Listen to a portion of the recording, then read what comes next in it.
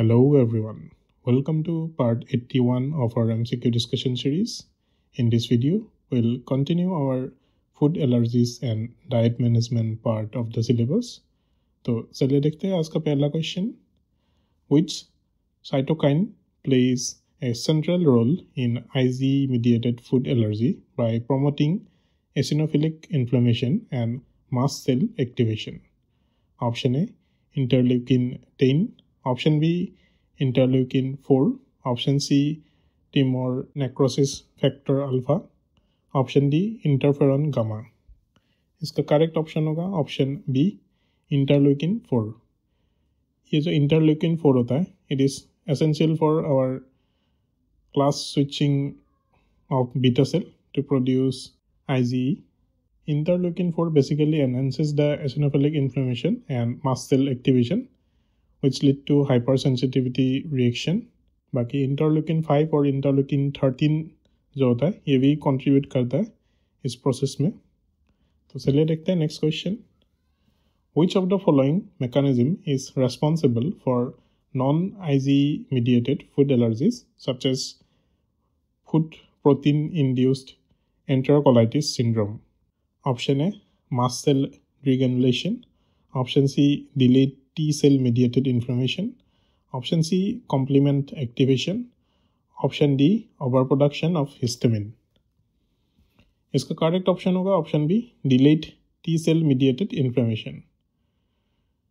ये non IgE mediated food allergies जो होता है such as food protein induced enterocolitis syndrome or eosinophilic esophagitis, they generally involve in delayed hypersensitivity reaction.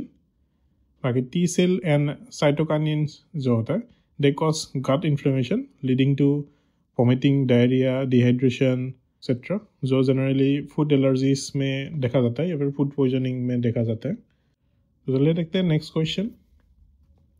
In patient with eosinophilic esophagitis, which dietary elimination strategy has shown the highest success in symptom resolution? Option A, elemental diet. Option B, dairy-free diet. Option C, gluten-free diet. Option D, high protein diet.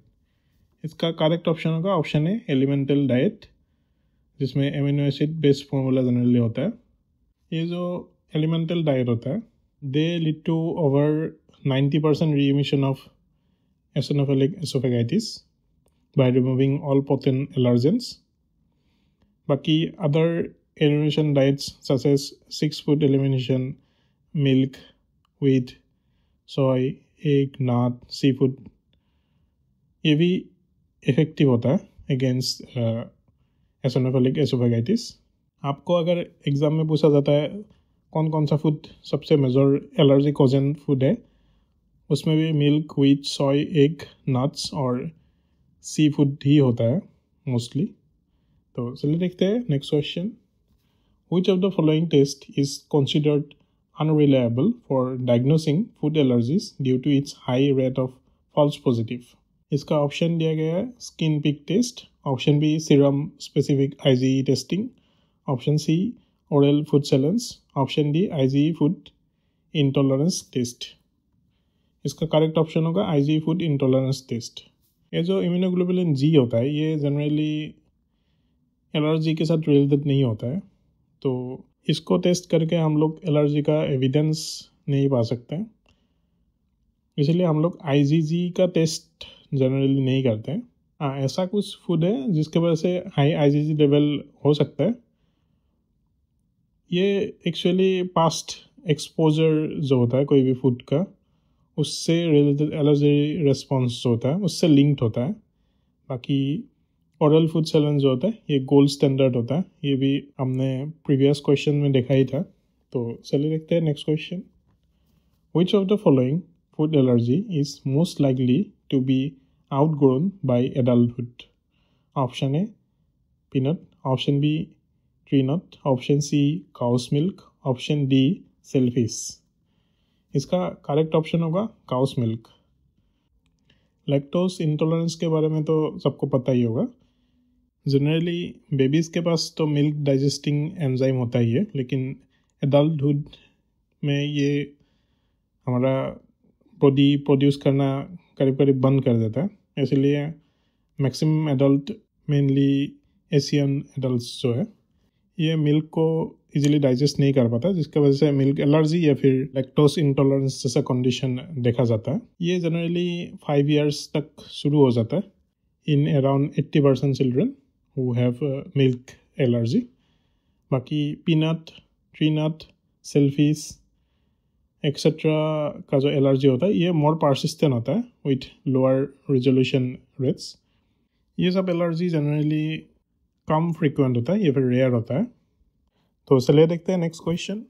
What is the primary reason that food allergens such as peanut cause severe reaction in sensitised individual? Option A, they are rapidly digested and absorbed. Option B, they are resistant to gastric acid and proteolytic enzymes. Option C, they contains excessive saturated fats. Option D, they increase gut motility and transit time. तो इसका correct option होगा option B, they are resistant to gastric acid and proteolytic enzymes. Peanuts का जो protein होता है वो generally resistant होता है to gastric acid and proteolytic enzymes. बाकी major allergens such as peanut, tree nuts, shellfish etcetera में जनरली स्टेबल प्रोटीन होता है जो रेजिस्टेंट होता है against digestive disease which allow them to trigger more immune responses. Cooking की वजह से ये ऑल्टर हो सकता है, इसका जो एलर्जेनिसिटी होता है उसको हम कम कर सकते हैं बाय रोस्टिंग, बॉइलिंग एक्सेट्रा। तो चलिए देखते हैं next question. Which of the following statements about oral immunotherapy for food allergies is true? Option A, it completely cures food allergies. Option B, it carries a risk of anaphylaxis during dose escalation.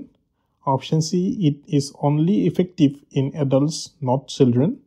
Option D, it requires daily antihistamine therapy. इसका correct option होगा option B, it carries a risk of anaphylaxis during dose escalation. ये भी हमने previously देखा था इसका question. जो oral immunotherapy होता है, it generally desensitizes the immune system by exposing patient to gradually increasing the dose of an allergen. इसका भी एग्जाम्पल मैंने दिया था आपको, जैसे कि आपका कोई भी पॉइजन हम लोग अगर डेली इनटेक करते हैं तो उसका रेजिस्टेंस हमारा बॉडी डेवलप कर लेता है। हाउएवर उसका एक रिस्क भी होता है कि अगर हमने उस पॉइजन का ओवरडोज ले लिया तो उसके वजह से सीवियर एनाफाइलेक्सिस जैसा कंडीशन या फिर जान भी जा सकता है, ऐसा कंडीशन हो सकता है जिसको एनाफाइलेक्सिस बोलता है। यही एक्चुअली ओरल इम्यूनोथेरेपी का मेजर रिस्क है। बाकी ये एलर्जी को क्योर नहीं करता है, but it increases the threshold for the reaction. तो चलिए देखते हैं next question. Which food allergy management strategy is currently being investigated for long-term tolerance induced beyond YT? Option A, anti-IgE monoclonal antibodies. Option B, dupilumab, IL-4 IL-13 inhibitor. Option C, high-dose corticosteroids. Option D, probiotic supplementation with antihistamines. इसका correct option होगा option B, dupilumab, जो कि एक interleukin 4 interleukin 13 inhibitor है। ये जो dupilumab है ये एक मोनोक्लोनल एंटीबॉडी है और इसको फूड एलर्जी ट्रीटमेंट का जो रिसर्च अभी चल रहा है उसमें बहुत ही ज़्यादा एम्फसाइज किया जा रहा है। It is generally known for reducing the type 2 inflammation and it may help in improving the tolerance to allergens. Other biologics जैसे omalizumab जो कि एक anti-IgE monoclonal antibody है, उसको भी अभी रिसर्च में यूज़ किया जा रहा है, तो इसका फ्यूचर स्कोप्स बहुत ज़्यादा है। नाउअडेज ये कुछ सीरियस केसेस में यूज़ किया जाता है। तो चलो देखते हैं next question. Which of the following dietary approaches is most effective in managing APIES? Option A, antihistamine therapy before meal. Option B, strict avoidance of triggering foods. Option C, prolonged fasting to reduce inflammation. Option D, high fiber diet to improve gut microbiome. इसका correct option होगा option B, strict avoidance of trigger foods. सबसे easiest उपाय यही है कि जिस food से allergy होता है वो फूड ना लिया जाए। Food protein induced enterocolitis syndrome में भी हम लोग ट्रिगरिंग फूड को अवॉइड करने के लिए पेशेंट को सजेस्ट करते हैं। मोस्ट कॉमन ट्रिगरिंग फूड जैसे कि आपका काउ मिल्क, सोय, राइस एक्सेट्रा जो होता है, इसको हम लोग जनरली पेशेंट को अवॉइड करने के लिए बोलते हैं। बाकी जो ऑप्शन ए दिया गया है anti histamine therapy before meal, मैंने पहले भी आपको बोला था, एक आईजी मेडिएटेड एलर्जी होता है, एक नॉन आईजी मेडिएटेड एलर्जी होता है। जो आईजी मेडिएटेड एलर्जी है उसमें ही एंटी हिस्टामिन काम करता है। नॉन आईजी मेडिएटेड एलर्जीज में एंटी हिस्टामिन काम नहीं करता है। ये जो APIES है ये भी एक टाइप का नॉन आईजी मेडिएटेड एलर्जी ही है। तो इसको मैनेज करने के लिए हम लोग एंटी हिस्टामिन नहीं दे सकते। अगर दे भी देंगे तो उतना कुछ खास ये काम नहीं करेगा। तो चलिए देखते हैं next question. What is the primary mechanism by which baked milk and baked egg diet promotes tolerance in children with milk and egg allergies? Option A, heat induced structural changes due to एलर्जेनिसिटी. Option B, enhanced calcium absorption neutralizes the allergic proteins. Option C, cooking breaks down lactose and egg yolk proteins. Option D, gut microbiota alterations improve IgE tolerance. इसका correct option होगा option B, heat induced structural changes reduce एलर्जेनिसिटी। Heat की वजह से जो हमारा proteins है, egg या फिर मिल्क का प्रोटीन, वो डीनेचुरेट हो जाता है जनरली, या फिर उसका जो स्ट्रक्चर होता है उसमें कुछ चेंजेस आता है। जैसे कि आपका हीटिंग ऑफ मिल्क और egg alters protein conformation, reducing the IgE binding affinity. Gradual introduction of baked forms of milk and boiled egg can help in developing tolerance of allergy in children. Yes, allergy generally under supervised food challenge हम लोग try करते हैं।